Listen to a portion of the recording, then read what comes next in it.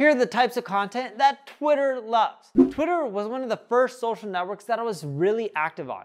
I was really early on Twitter, hence I've been able to build up over 443,000 followers. And over the years, what I love about Twitter is that their algorithm doesn't try to suppress your content compared to what Facebook and some of the other social networks do. People follow you, you tweet, they can see it if they're on, if they're not on, they won't see it.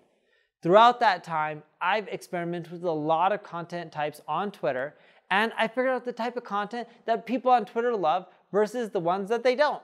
But before I dive into those content types, let me know in the comments what you think people prefer the most. And also let me know what type of content you post most often on Twitter.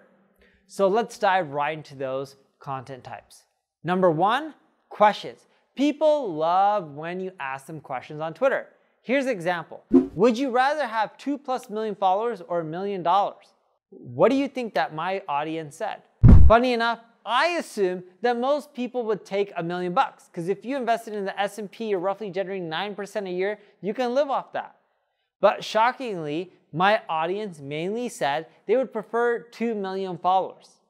Now that tweet generated 107 retweets, 77 quote tweets, and 797 likes. In total, it received 167,000 impressions. If you're gonna ask people questions on Twitter, make sure that they're thought-provoking questions like the one I created. Content type number two, live videos. Live videos don't generate as much engagement as questions, but I found them to be a great source of revenue. Every month I hold a webinar and I even go live on Twitter with that webinar. That webinar on conversion rate optimization that I just showed you had 84 retweets and 61 likes. Nowhere near the amount of engagement that the question one had, and it only has 19,308 impressions, which is around 8 times less than the question one. But it generated me 3 leads and 1 customer. That's much more than the question one ever generated me. Content type number 3, tweet storms.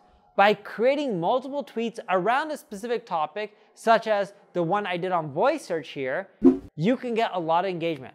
I started off by talking about how 62% of Americans have used some sort of voice assistant technology. Then I broke down the 5 ways, and the first tweet that I included in the tweet storm was optimized for local search. Many voice searches are for local information, and they're 3x more likely to be local searches than text-based ones. That tweet storm generated 24,563 impressions, 146 likes, 70 retweets, and 4 quote replies. Number 4, quotes. I love putting out quotes on Twitter because it's great branding. Not for the reason that you're thinking. Here's an example of a quote. You can't buy more time in this world, so cherish every moment. It received 69,693 impressions, 576 likes, and 194 retweets. But what I love about quote content isn't the Twitter love. It's actually the offline love. A lot of times, people will take the quotes and cite you in other places. For example, I've seen my quotes appear literally in elevators. Some elevators have monitors, and it's kind of crazy. Some of these monitors pull quotes from Twitter, and I've seen mine appear. And again, crazy, but great branding. If you ever want more Twitter love, consider creating one of these 4 content pieces that I mentioned above.